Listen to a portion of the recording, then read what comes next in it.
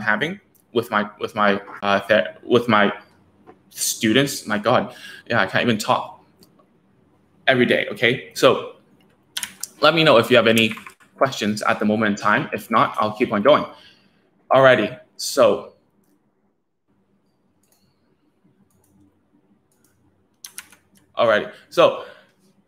in terms of focus, okay, so I'll keep on going because this is a topic that I can talk about for like 3 hours straight and give a mini lecture kind of thing. So what is happening? Oh no, it's gonna, okay, like that. Can you see my screen? Yes, you can. Wait. Okay, cool.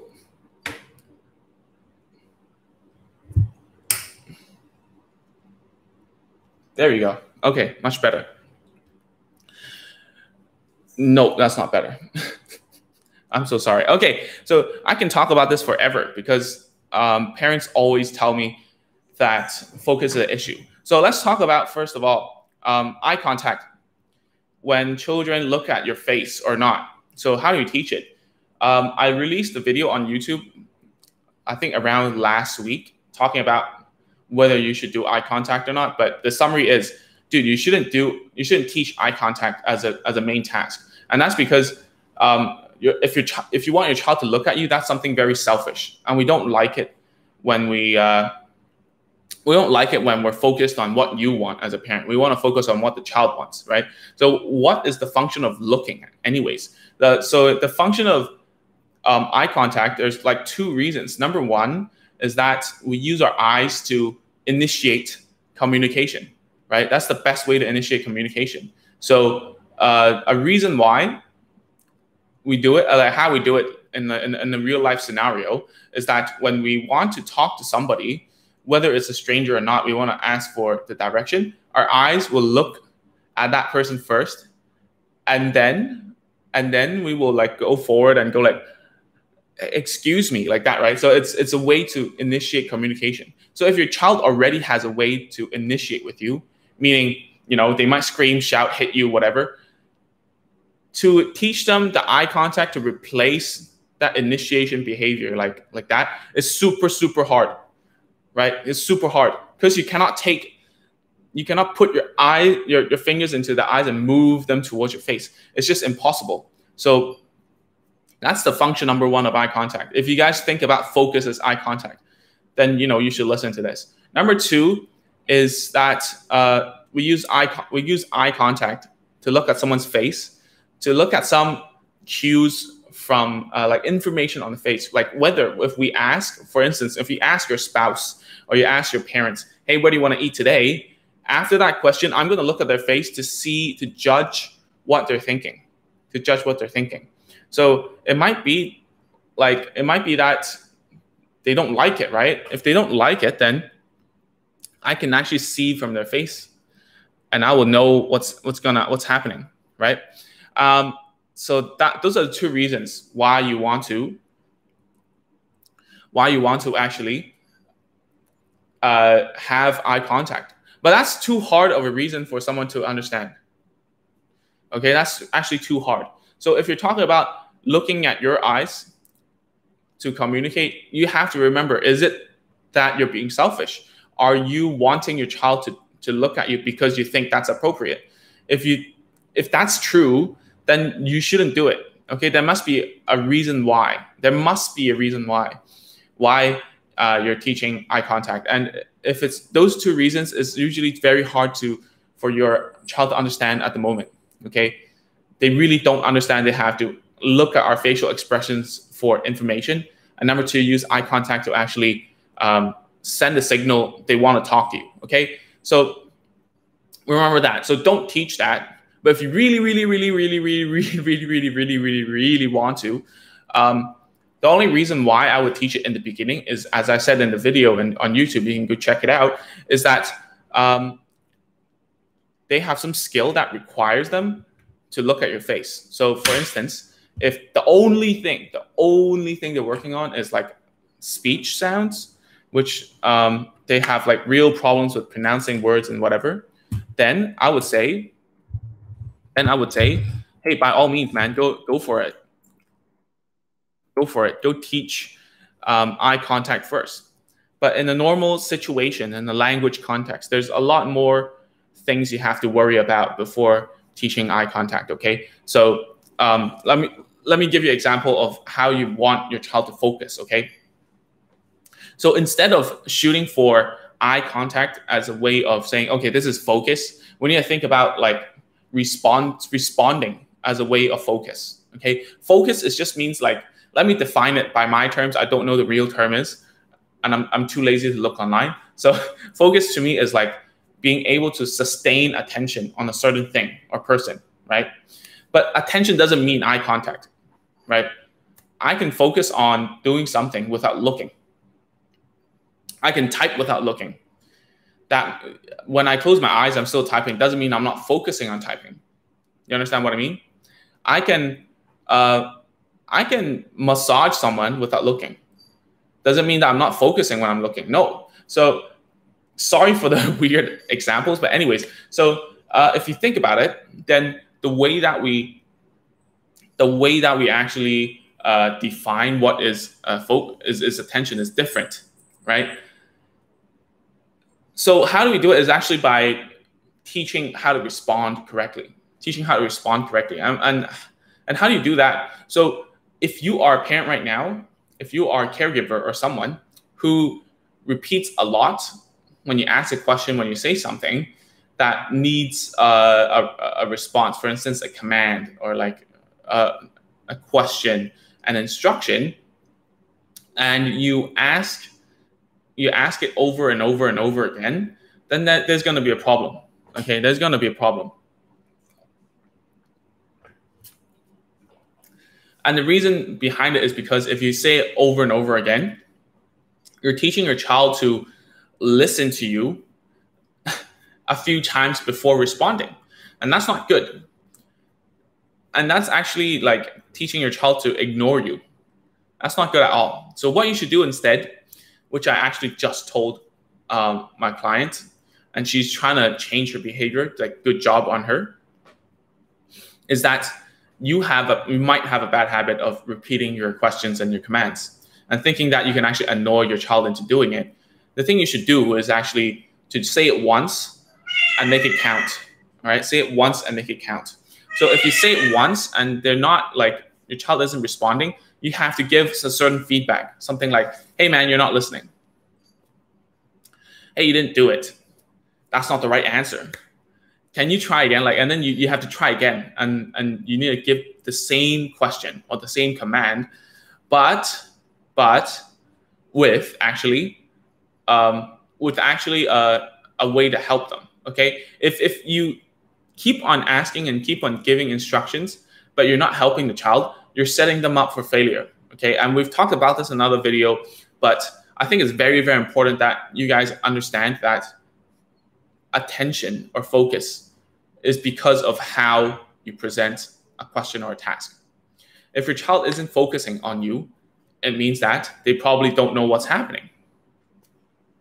And what I mean by don't know what's happening is this, okay? They don't understand why they have to listen, why the instructions are given, why they have to do it, and what happens after they respond, okay? So if they don't understand something, the best way is to give them a reward afterwards so that the behavior will continue, because now that there's a reason, okay?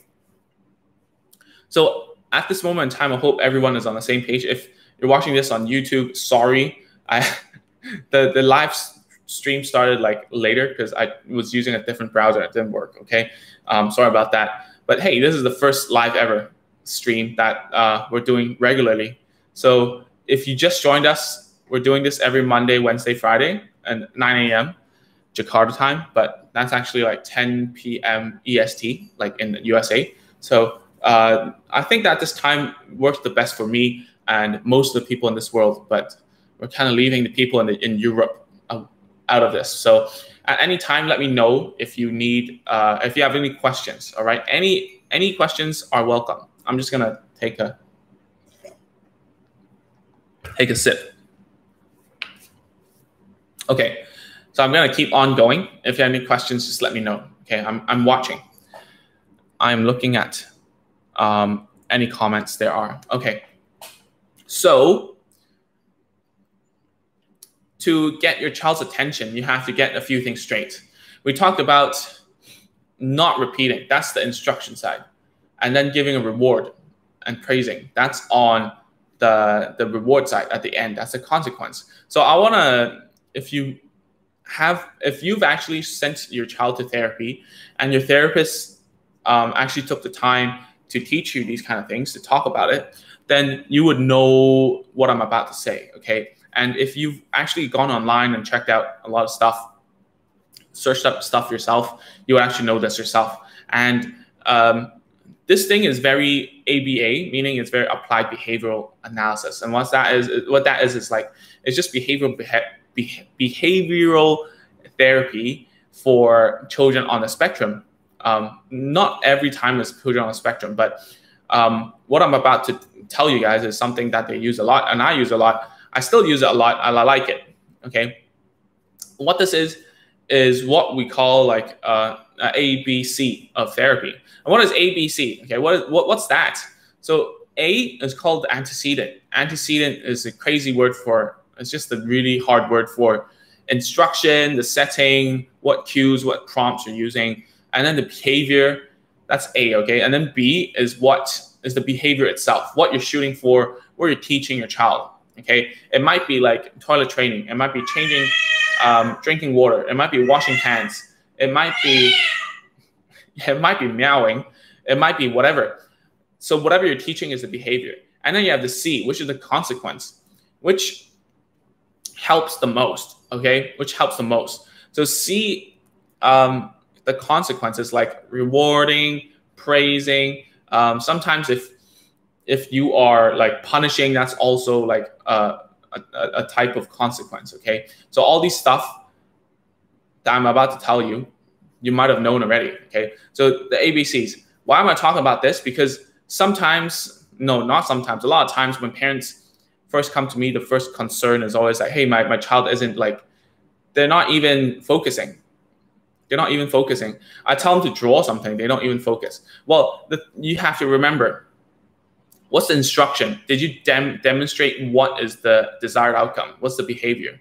Did you tell them exactly what it is, right? Do they understand? Most of the time, if they don't do something and they're not focusing, it means that they don't understand. They don't understand what you want from them. And therefore, they would go away and just like throw stuff at you, okay? That's just how it is. But if you really take the time to make them understand in a fun way, 9 times out of 10 is that you're going to have a lot more attention, a lot more joint attention on the task, okay? So this is something I cannot tell you right now, hey, do this, do that, because I don't know what the task or behavior is going to be for you, okay?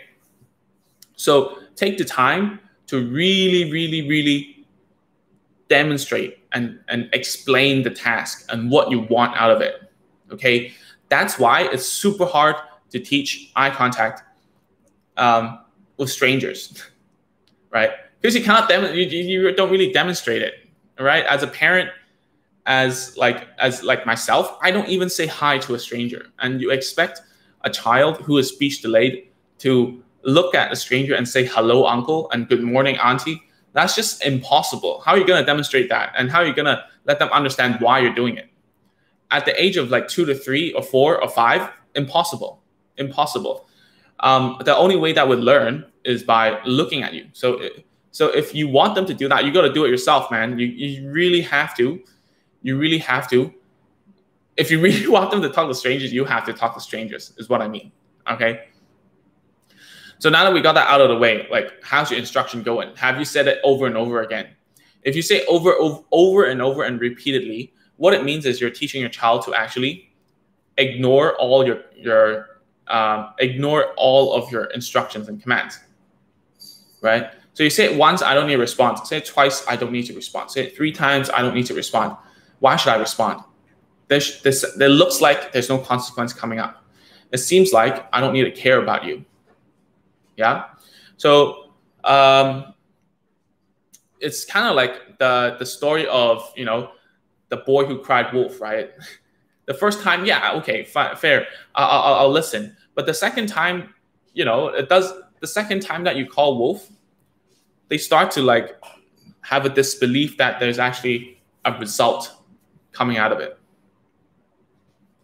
So you have to make your instructions its time worth. And what I mean by that, say it once and then see if they do it. Wait. If they don't, think about why. Think about why. Do they not understand the whole situation? Then you can tell them, hey, you didn't do it. Or, say it in a more child-friendly way. I'm sorry, something like this. Hey, you didn't do it. Or like, hey, whatever, Steve, you didn't do it. You didn't answer. That kind of feedback you need to tell them. Or even if they don't really understand what you're saying, the tonality will let them know that they didn't do certain thing or you're disappointed, okay? Kids will understand those stuff much better than words. And the reason is because they're delayed and they're seeking for different types of information to help them fill in the gaps, okay? So you have to give a feedback, all right? And then think about why. Think about why it's not happening. So when you think about why it's not happening, you have to think about if you've given enough instructions and help for them to understand. So you have to circle back and go back. Let's say that you're teaching actually to say a word or like repeat what you say. If your child isn't repeating and you keep on saying like, say ah, say e, say whatever, say cup, say towel, all these kind of words, and they're not responding, you're actually de-teaching, like I'll say reverse teaching them to respond to you because you're just throwing noise at them, right? So with that said, that's actually quite yeah, you should say it once and then help them think about how. Usually if they don't reply, like tell them they do not repeat what you say, that's the reason. The reason behind it is because they cannot do it yet. They don't understand why they have to do it, right? So start with some like big movements first, which we've talked about in the last live video. All right, so Vonnie, hi Vonnie. Vonnie says, I saw an ABA and sensory therapy from a friend who got an autistic child. They used loud voice, repeat one word over and over, make it louder. If not done by the child, I felt like you treat it like as a retarded person. But they said that is how the therapy is. Is it true? No. As much as I don't want to, you see, I hate it when therapists like bash each other because it makes us, it's like a bad way to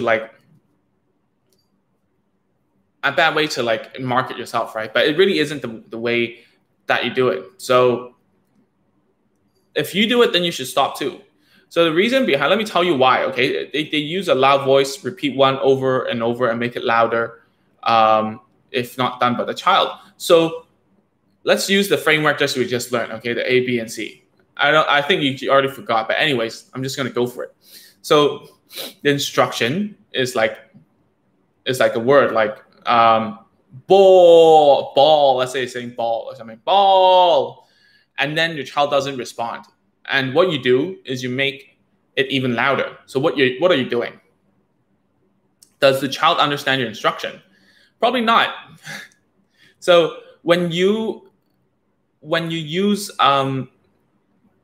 you say it louder, hoping that it will clarify things, it probably wouldn't. What it is actually, it would most probably be that it's actually a punishment. So I'll punish the child for not giving a response, but they don't even know what the response is. So they're even more puzzled, okay? They're even more like, don't know what's happening. So when that happens, what you need to think about, what you need to do is to actually teach them why they have to say ah, okay? Actually say or say ball or anything. You know what, Vonnie, like when you ask me this, like I don't think even a child who is mentally retarded will understand this task. No one will understand that. Why was that? Okay. What you need to do is to get something, withhold it, as I've taught in my courses and in my videos. is to get something they want. Let's say that this is something they want, okay? Actually, never mind. Let me get something that they really want. Right. So let's say that they want this, like this switch. They like it. Somehow your child knows how to play it. And then they really want it, and you want to teach them to communicate in words or like sounds. So the best way to do it is to like let them play it for a bit, let them taste it. They play it for a bit, right? And then you press a button here that they don't know how to undo. And usually that's this little small button here, right? Or on an iPad, it might be like you lock it. Once you lock it, they're like, I cannot. You take it away, you turn it on, let them show them that you can do it. And then when they grab it, stop them, and then you say the word, right? You say like, play. And then if they don't respond, you don't respond in a higher or like a louder tone, because that's not gonna help them. And you're evaluating why. And then afterwards, you think about, okay, dude, so they didn't understand because it's too hard, maybe. Okay, so I'm gonna go down one level and try to just do like mouth shapes. So I'm gonna tell the kid, hey, you didn't do it, you didn't say play. Let's try again, like this. How about like this? So if he still cannot do it, then I'll think of, again, oh, probably I didn't help him enough. And then I'll say, hey, okay, so what I need to do is I need to say another feedback and say, hey, you didn't do it. You didn't do like that. Let me help you. I push the jaw down and I just give it to him. Good job. Here you go. Okay. So another big mistake that we often neglect about teaching is the power of repetition. You have to keep on doing it. You have to keep on doing it. Okay. You have to keep on. You just have to keep on grinding it. You do it one time successfully doesn't mean anything. You got to do it like 30 times.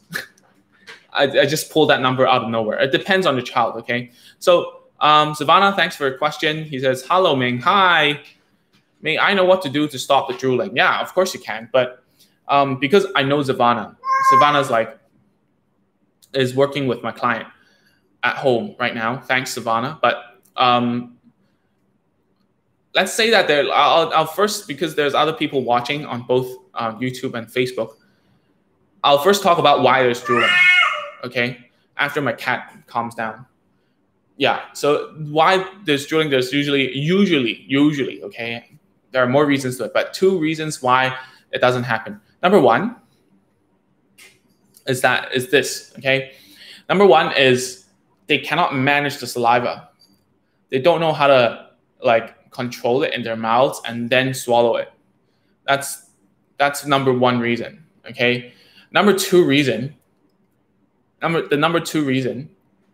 is they cannot feel the saliva and it's coming out. Okay, so we have probably never tried the first reason of being not able to control the saliva and to actually swallow saliva. That we see in a lot of adult cases. Those are like stroke cases. If you have an elderly at home that like has a stroke, then, you know, it most probably is, I'm not really not most probably, but, you know, one of the biggest problems is that, you know, they have a weakness in their muscles and they don't know how to control the tongue to like actually swallow it. Okay, we never actually tried that. But number 2, the sensory one, we've all tried it. If we've been to a dentist, then you must have tried it before, all right? You must have tried it before. If you've been through anesthetics, no, that's the wrong word. Okay, painkillers. I'm not gonna further embarrass myself with my pronunciation. So, if you've been through painkillers, you cannot feel your mouth.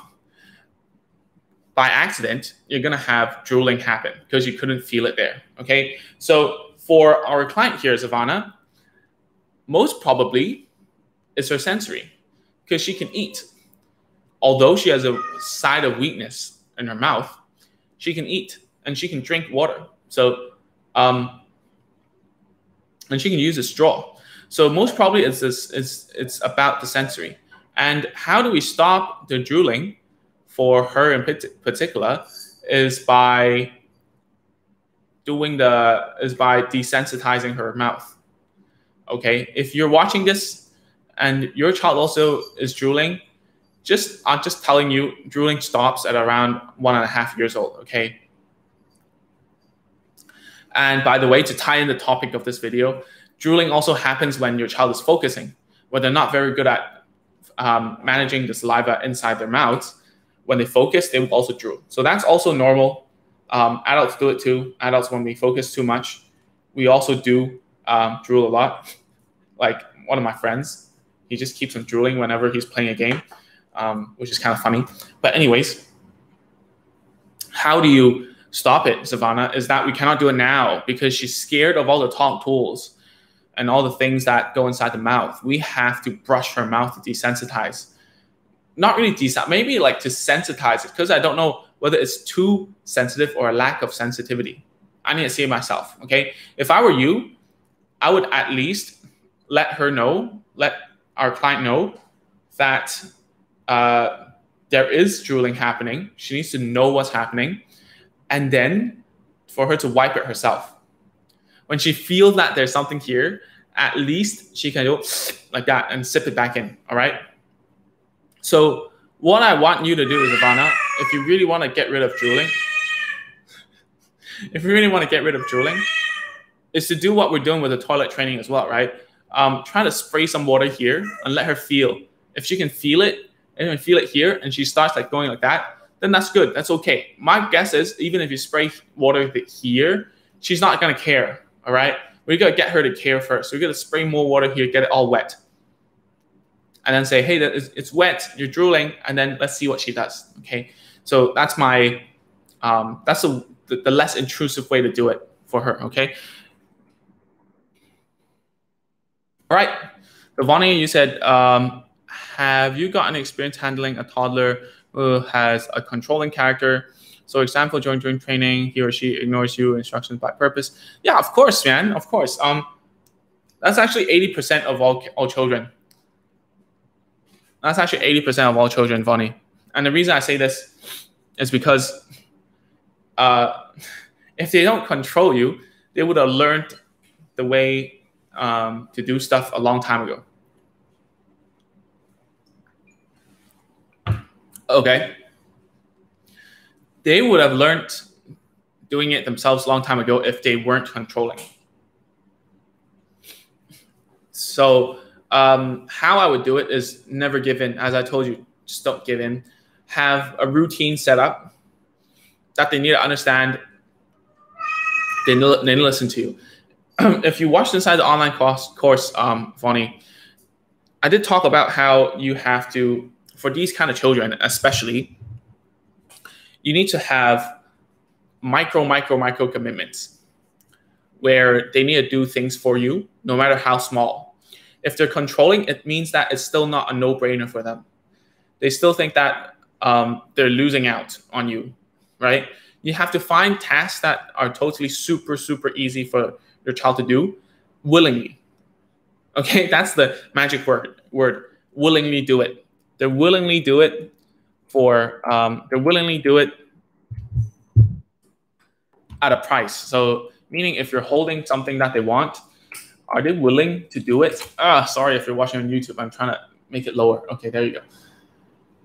Yeah, are they willing to do it? Is your child willing to do it?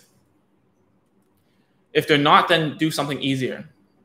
Get something that they want even more. Okay, upgrade your bait with a better, like a lack of a better word for it. Upgrade it. Get something even more desirable. All right. The only way that they understand that you have control over them. Well, I don't mean this in a bad way. What I mean is like the only way that they understand that you are like hosting, you are the person, the owner of this house, the owner of everything around you, is that you need to do things that are easy for them to do and give them good stuff when that happens. Okay? So if they ignore you on purpose, then you do something that they cannot ignore, right? For instance, just you do stuff like body imitation, right? You do stuff like touch your nose, touch your face, touch your head, tap the table. That kind of stuff works because you can take her hand and actually finish it for her. Okay? If you're telling her to do like talk, you cannot go in with your fingers and make them talk yourself, right? It's impossible. I wish that was possible, but it's impossible. So you need to start with those easy, super easy tasks to build commitment towards your child first, or else it's not going to work. All right. And this is what I wanted to talk about as well. I realized that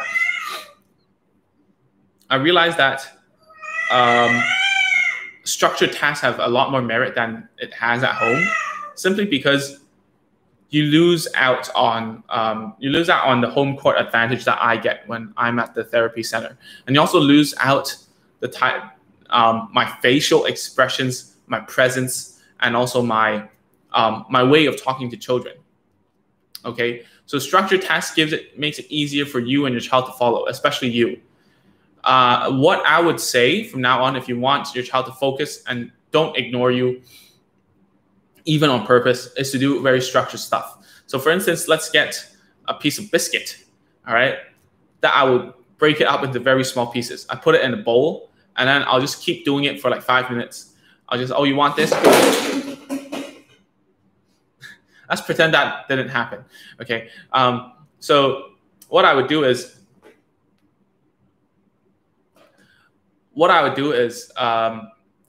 sorry, I'm just so distracted. There's like stuff everywhere now. Why would you do that?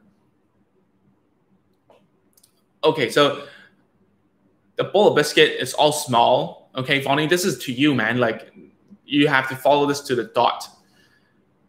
Bowl of biscuits, small pieces inside. Let's say that she likes biscuit or chocolate or anything that she really likes. Okay, one at a time. You pick it up, she's trying to grab it. Good. Turn her hand into open palm, as we were talking about. Give it to her.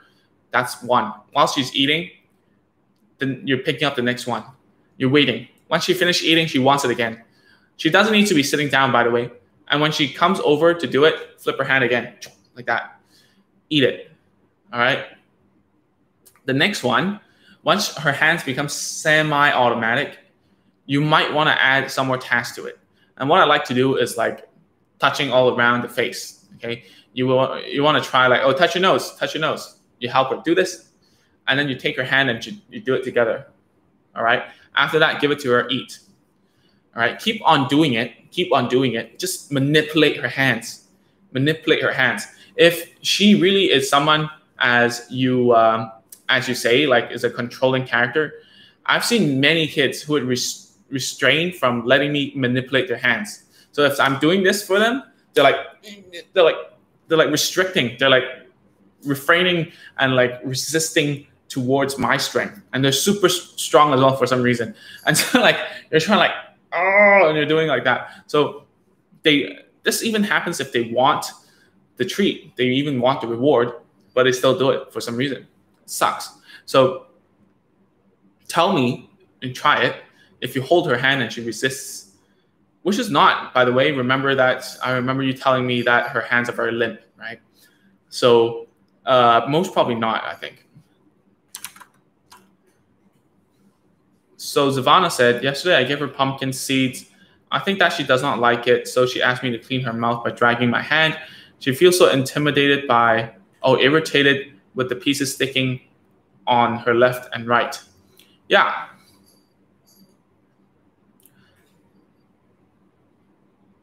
So Zavana, I think the problem about our client here is that the pumpkin seeds, when it sticks to these sides, this is called the buccal. If you want to get textbook, the left and the right sides. Number one is she doesn't like the sensory. That we can all agree on. Number two is most probably her tongue cannot go there and finish it on her own. So we're dealing with a few issues here. Is that the sensory issue of her mouth doesn't really help her. She can identify where it is, but she cannot get to it like that. This is something that I really wanted to work on, but for now we cannot do it. It's just impossible. So rather than that, you should teach her to use her own hand. So rather than you helping her, because that's not natural if you help her with it, right?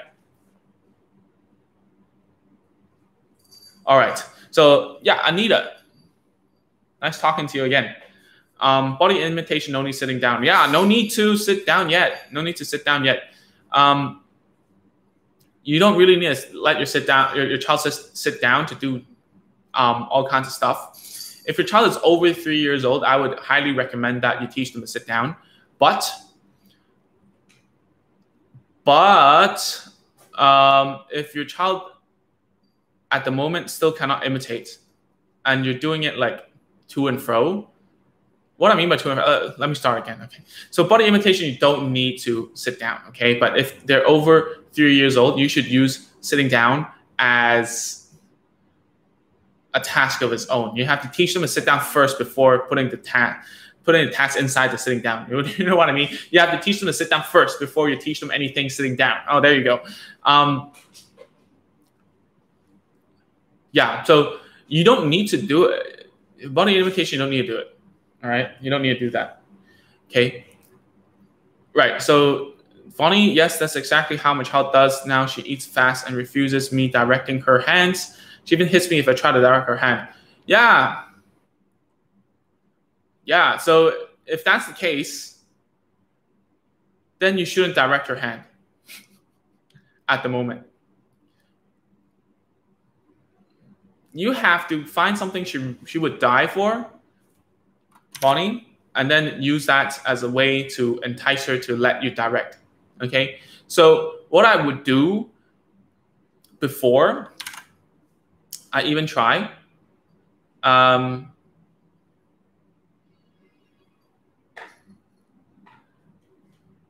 yeah, it seems like Vonnie, is Savannah's child like yours? Not really, but maybe, because I haven't really seen a lot of your child yet, Vonnie. I've only seen a bit, so I cannot say yes or no. Okay, so she doesn't like you helping her point wave, holding wet food, or something mossy. Yeah, so that might be actually a problem with sensory, right? So what I would do is actually just to, in the beginning, I wouldn't even like touch her and hold her and make her do stuff, because we know she can actually talk, right? The problem now is that she doesn't understand that she can have help from us, and that might be because she's stubborn or she's really sensitive. And I'm leaning toward the more sensitive now, given that you told me that she doesn't like holding like wet and mossy, mushy stuff. So what I want you to do from now on is to still have the bowl of food that she really loves. And then what you do, the next step is that you give her, every time you just brush her hand, like just like touch her all over. Oops, my mic came off. Touch her all over and then give it to her. If she's okay with it, just give it. And what you're doing is pairing the good experience with eating with you just touching, letting her know that that's okay. And if you want to search more on this, Vonnie, and also Savannah, if you're watching this, you can also search up on this. It's something called tactile defensiveness. Tactile meaning like touching, tactile defensiveness. And usually that's more of a psychological thing. They might have started off with a very bad sensory experience. But the thing is, sensory in human beings are very poorly understood. Like, at least I'm poorly understood. Like, I don't really understand it. So I'm telling you that sensory goes up and down, up and down, up and down every day. I might be pretty okay today since I'm very sensitive to sound, okay, as a person. And a lot of people don't understand. They think I'm just playing around. But I'm not, man. Like for real, I feel that the sound makes me dizzy and it makes me sleepy. So after church, if I sit too close to the speakers, I will sleep on a Sunday after church for no reason. I should be very energized, but I sleep. Okay, so that's called a sensory overload. Does your child have that as well, Vonnie? You have to check it out. Okay, but sensory can go up and down, which this is why it's very important for you to normalize it. Wendy says, hello, can I chat you in private message? Thanks. Oh, you can send me an email, Wendy. For everyone watching, my email inbox is open for you guys. It's ming@agentsofspeech.com. So let me type it. Actually, no, I won't type it so that only people who are watching will actually find me. So it's ming@agentsofspeech.com, or else my inbox is going to get flooded. It's already full as it is. So I don't want anyone there. Okay. So back to the point where I'm talking about like sensory. All right. Talking about sensory. You have to normalize it, guys. Every day it's going to be a little different. For me, sometimes I'm okay with going to concerts, sometimes I'm not. And I realize that if I sleep enough, the sensory will be a lot better. If I'm like tired and everything, it's very hard for me. I'll get very like angst. I'll be very susceptible, meaning very sensitive, you know, very sensitive. So we have to make sure that your children, you guys, your children are okay with touching different textures. And we don't do it by just forcing it on them. We do something that is slowly increasing the difficulty. We need to let them understand that it's actually okay to touch this kind of stuff. And then most probably is because of one traumatic event. I feel like I don't have any theory to back this up yet. I'm going to go out and find it. And then I'll tell you about my practical experience. Is that when I'm teaching children how to get their like hair cut, this stuff. Whenever you cut their hair, they scream and they run away, right? It seems like it was when I do like ask them about the case history and everything, it seems like it's always starting from like one bad experience that had happened. And then after that, they just associated everything bad with it, everything bad. Yeah, so Vonnie, if it's sensory sensitivity, that's the first diagnosis made by a specialist psychologist you met a few months ago, then yeah, you should totally start doing some desensitization at home. And what I mean by that is just for her to let you touch her, just to let you touch her. So everything that we've been doing for a bit, and from the videos I see sometimes, I see that you are also like, you also want things to happen, right? You're too fast. Slow down, because children who are like tactile defensive, meaning don't touch me, defensive against touching, because they have a certain bad experience about getting touched by some stuff or like textures, then that really means then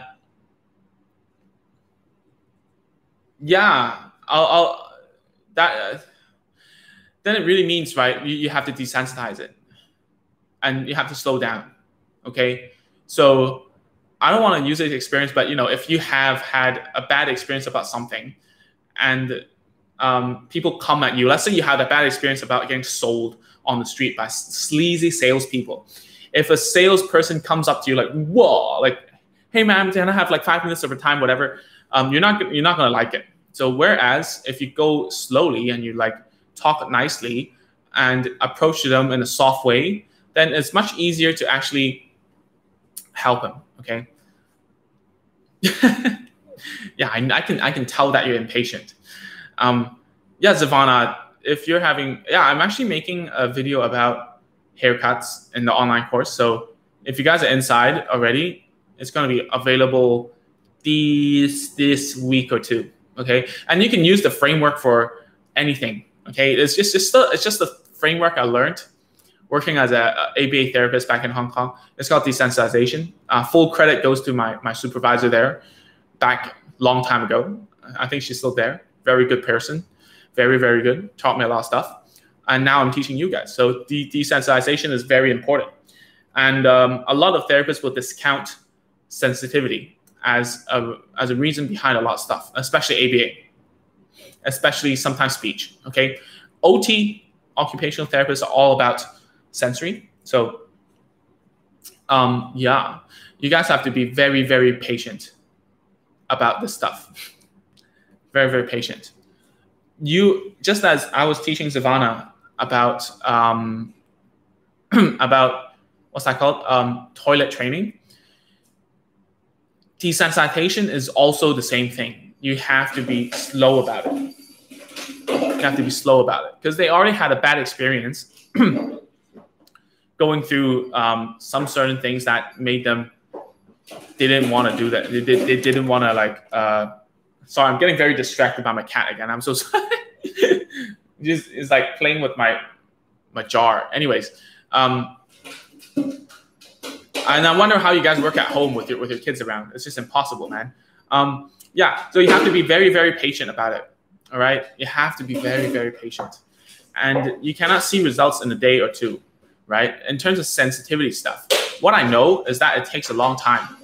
It takes a long, long time.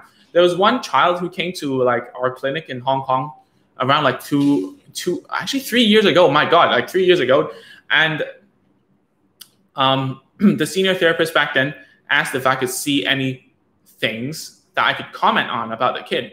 And of course, it's a test, right, from the boss. And I had to be careful what I said. And the thing is actually that he didn't like to wear long sleeve clothes or like long pants. I actually don't like pants as well. I'm always in shorts. I just feel like it's very hot. But that kid, whenever there was sleeve, he was always scratching, getting it out of the way.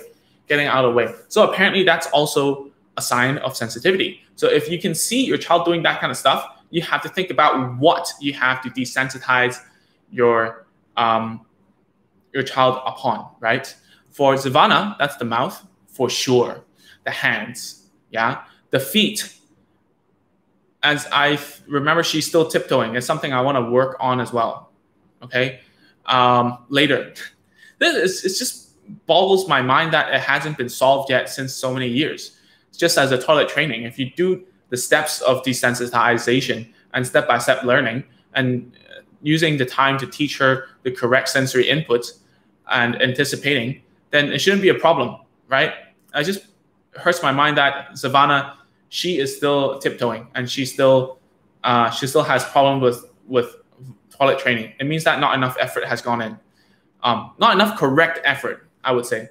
And that's not your fault. It's just the people who have been supervising, they didn't think that it wouldn't work on her, right? And it needs to be very customized. And yeah, yeah, Vonnie, my cats are very, very funny. Yeah. Yeah, and same for you, Vonnie. Like if you have like sensory issues in your child, you have to find out and then make sure that she's okay, at least for you to touch her. Or else, without the touching part, it's very hard to teach her more stuff. Okay, especially if she has difficulty in pronouncing words, you're gonna have to touch her mouth. That's just the end of it. And she hates it, then she's not gonna talk, right? So for now, just go and teach her how to be touched. Okay, I know it's difficult, right? So to tie back into like the whole thing about focus, the last thing I want to talk about is this is perfect. So if your child there's a lack of focus, you don't like it or whatever, one of the main reasons why is because they don't like it. They don't like how they're treated, the sensory input and all that. So you need to take a look. If your child is going like this when you're talking, it means you're too loud. It means you're talking too close to them, okay? If your child runs away, if you put your face towards them, it means you're too close. They don't like the sensory of being too close. Proximity is also a sensory, by the way. You know, if I put my hand here, they can feel it, all right? Even if the child isn't looking, if I put my hand right here, telling them not to move, they won't move, right? It's also a sensory input. Somehow they can feel it. I don't know why. Some energy, woo-woo kind of stuff. Not really. It's just proprioceptive, okay? They just can feel it here, right? That's also sensory input. Hi, Water Pistols. How are you? Yeah, so, yes. Well, Vonnie says, to be honest, I haven't taught my child to brush teeth. Yeah, that's going to be difficult. I mean, you're going to have to do it step by step. And the best way to do it for me, how I've done it with other clients and what I've taught, is by doing it together once your child knows how to imitate. So if she's so strong-willed, she's going to be wanting to do it herself, right? So I don't think that's the biggest issues right now, Vonnie. And the biggest issue is to get her to be okay with you touching her, or else later on, you cannot really hold her hand to brush her teeth. Okay, so it's coming down to the last minute of our live time, and I'll be here at the same time at 9 a.m.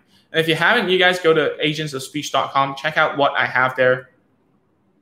There are 2 courses that I'm making, so if you guys want to, go check it out and go on the waiting list. The current one is rather basic, I believe. But the two other ones, one is called From Zero to Words. That's teaching your child how to do verbal imitation from nothing.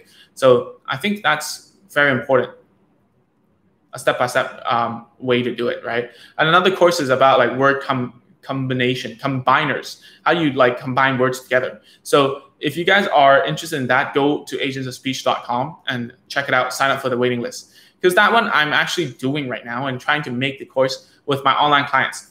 We're trying to teach children how to expand sentences using like extra cues, like visual gestures, more on the gestures. So if you haven't, also go to my YouTube channel and check out the video about expanding sentence length using gestures. Okay, that's super cool. We're actually getting a lot of progress with my online client. Before he would like speak 1 or 2 words, but now it's like if you cue the correct way with the gestures, if you teach him the gestures first and then you cue, he can talk in like 3 or 4 words now, which is awesome. All right. So, all right, guys, that's all for today. I'll see you guys on Wednesday morning. So that's it for now. I'm going to stop it on Facebook right now. So see you guys. Bye.